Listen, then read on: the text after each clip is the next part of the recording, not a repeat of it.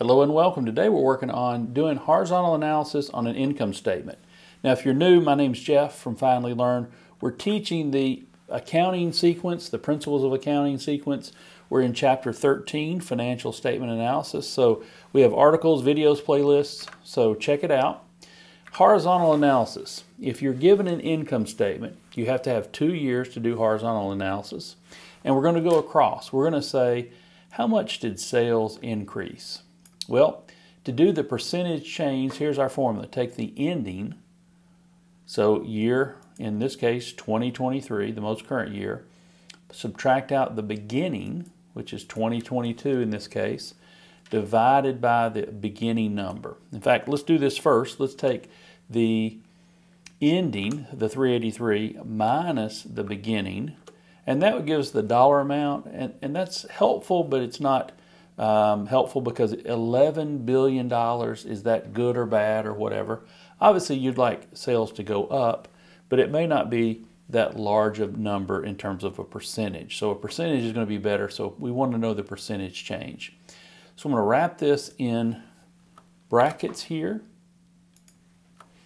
and then divide by the beginning number, the 394.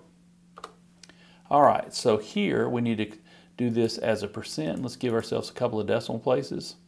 And now let's just copy this all the way down.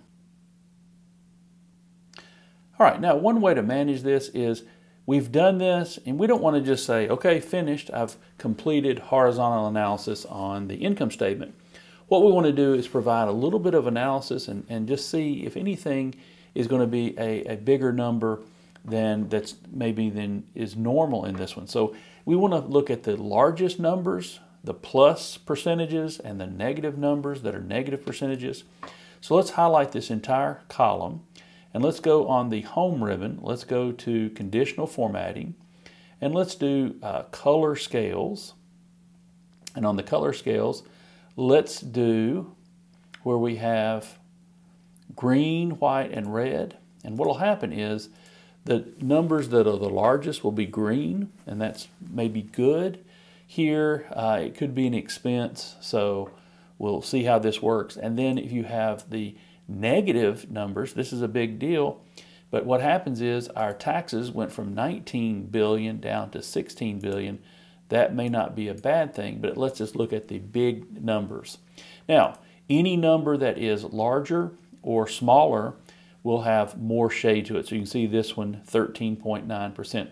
So we probably only want to look at a couple of things on this one that are maybe bigger than 10% or something like that. All right, so thanks for watching. We'll see you in the next video.